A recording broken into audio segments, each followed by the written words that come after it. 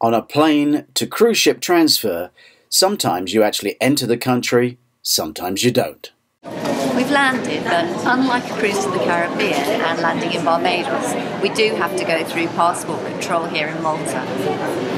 Straight up to the coach and our bags will be on the ship. But in Jean's small bag, she does have a swimsuit and a change of clothes, just in case her case doesn't arrive. That's all in her shoulder bag.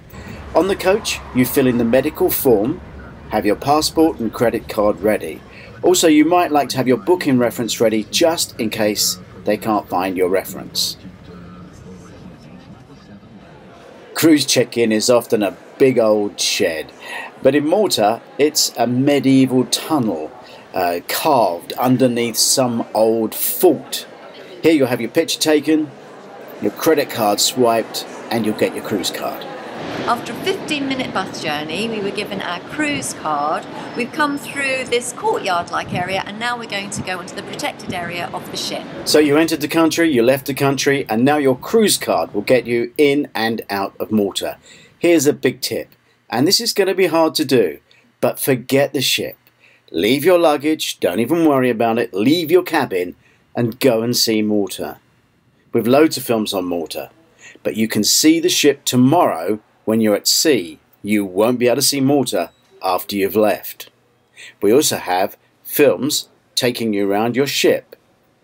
Have a look on Doris Visits, and please subscribe to our YouTube channel. Only too soon the holiday is over. You leave your bag outside your cabin the night before, it goes all the way back to the UK.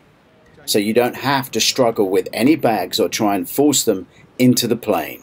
This is where you pray your bags have gone. At the airport, there's an absolute corridor of people pointing you in the right direction.